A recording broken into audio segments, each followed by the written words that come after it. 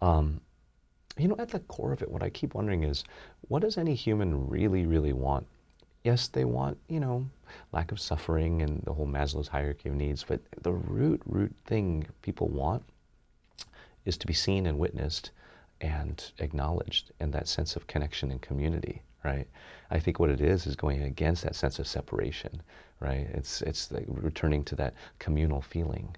These are things church used to provide, and now, you know, the modern church doesn't have that same context, but we're trying to synthesize alternatives, whether it's Burning Man or raves or cuddle puddles or whatever it is, things that bring us back to that sense of connection, you know, those fleeting moments where it's like, wow, I am you, you are me. We're all sort of connected. We're different reflections of each other, you know.